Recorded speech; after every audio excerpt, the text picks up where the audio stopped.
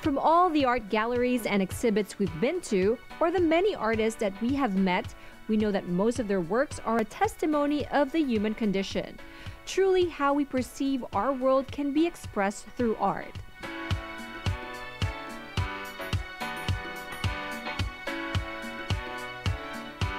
Whether we know it or not, traditions, beliefs, and values all shine forth through what artists craft and present. Inside our Filipino homes, art pieces have become more than just ornaments.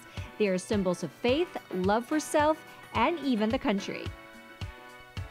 These are the very same things that inspire the works of Marge Organo, a Filipina glass artist. She sculpts the connection of the Filipino culture through her colorful and lustrous pieces.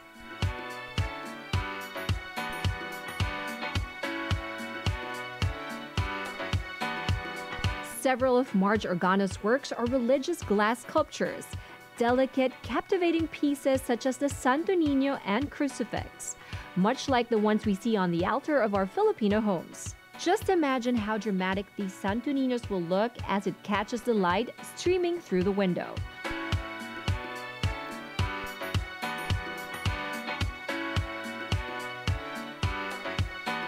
All these are a product of Marge's faith that traces back when she visited the shrine of the Holy Infant Jesus in Prague.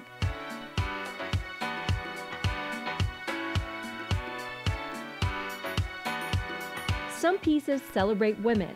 Marge presents nature and essence, the beauty and form of women through the lines and rich, vibrant colors of these sculptures.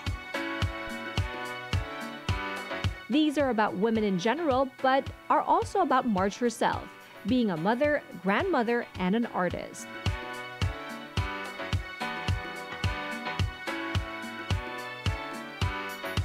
A Marge Organo glass sculpture is always personal, even deeply rooted to her as a pure Filipino.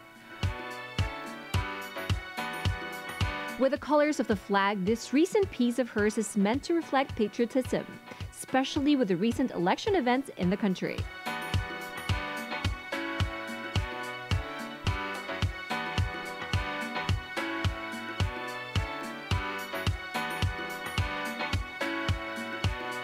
Marge's chosen medium is not as easy as paint and paintbrush. She uses optical glass, the same kind that is used for eyeglasses, cameras, and telescope lenses. These have a very high refractive index. That's why when shaped and properly polished, they're as brilliant as a diamond.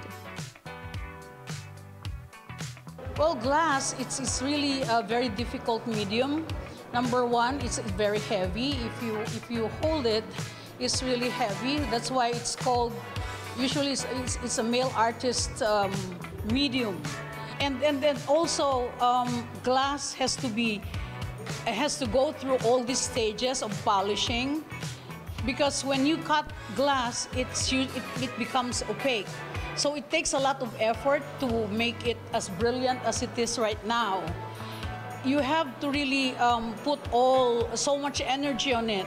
And of course, I can do it by myself, but because it's very labor intensive and very tedious, I employ helpers so that I can work faster and I can work on multiple projects at the same time. Her recent exhibit in Gallery Joaquin was entitled Par Excellence and featured 30 of her outstanding works. Indeed, it is a celebration of the splendor of life, her life, and so it was only fitting that her artist reception also served as a get-together for her birthday. This is a reflection of life, my second life actually. Life for me is happy, colorful. So if you look at my works now, you see all sorts of colors. I like to express my happiness and the life that I'm living right now as colorful and happy life. That's what it is. When beholding a Marge Organo glass sculpture, you first have to admire it. Then look closer and see the fine details, the fusion of colors. From there, you can begin to relate to it. What does it mean to you? With her use of such a delicate medium, Marge's glass sculpture displays strength, but are still graceful. universal symbols guiding her audience on her own unique journeys.